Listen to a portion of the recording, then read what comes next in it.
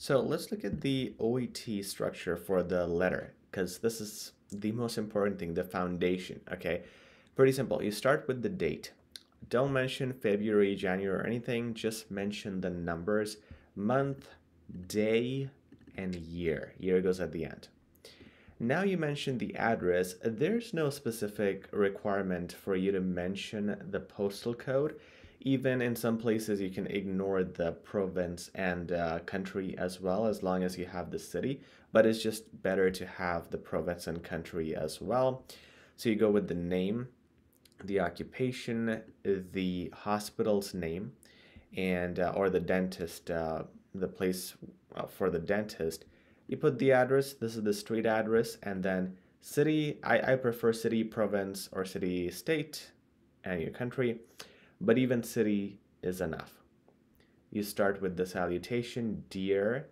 Put the Mr. and Miss as well. The name, and this is the last name, guys. This is not the first name. All right, that's always with Mr. and Miss. Put a comma. Put the subject. Subject always starts with re.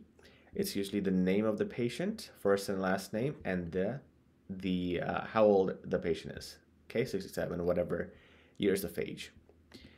The first paragraph has to mention the purpose of your writing. Why are you writing this letter? What's the, like, with this first paragraph, the person who's reading should be able to know why you're writing or contacting them today. The whole reason should be mentioned here.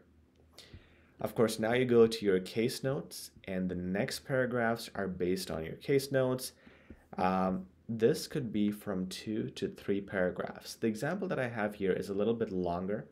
2 paragraphs are fine too, but 2 to 3 are acceptable. You then have to finish with a request. This is your second last paragraph. You always have to request something. In this case, you have to request you assess and treat Mrs. Williams as necessary. Okay, so you make a request. The ending conclusion is also important. It is mandatory. Just consider it mandatory for OET. After the request, your last paragraph is going to be something generic, which is like, if you need any further information, let me know. Don't hesitate to contact me. You can pretty much memorize this and use this every time. Followed up with your final salutation, which is yours sincerely. S is small. You got a comma there. And the occupation, dentist in this case. All right, guys, so this is the format. Now we're going to talk about the words and phrases you could use, and especially these middle paragraphs right here.